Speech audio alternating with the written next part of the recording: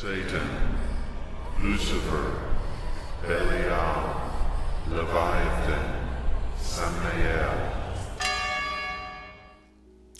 And then the third topic came from an old blog post that I had written back in, I don't know, maybe 2013 or something like that, 2012. And I made mention of, in New Orleans when I was there and I first got clean and started really exploring hoodoo.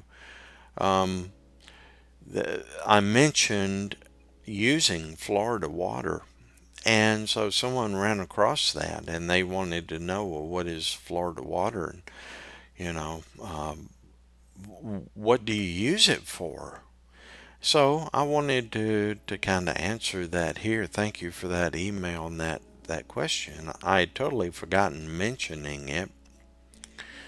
But Florida water it's just a perfumed spirit. It's just an alcohol. And it does have tinctures in it. It has lavender blossoms with, fruit, woods, flowers and things like that are mixed into it.